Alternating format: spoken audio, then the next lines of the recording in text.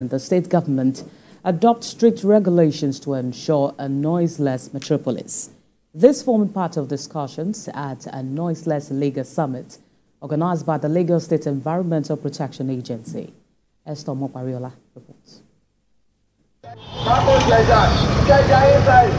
Noise pollution is a major environmental problem in many rapidly growing cities like Lagos. Frequent exposure to high levels of noise, experts say, can cause severe health problems.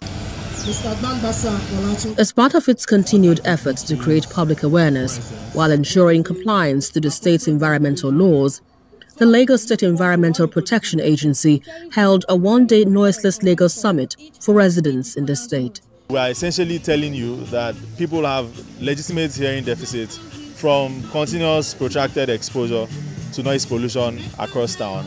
And I mean, unless people see these consequences, they may not believe that these things have damaging effects. So we're pushing out the message, so that people who are the culprits, popularly known for noise pollution, will, take responsibility for what they're doing.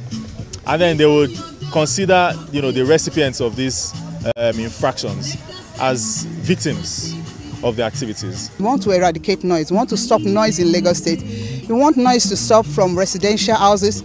We don't want noise from the transport, from vehicles. We don't want noise from religious houses, even from companies, from facilities. So we believe we can still have our past Lagos. We can still have a beautiful Lagos that is cleaner, that is void of noise. We believe we can have our program without noise.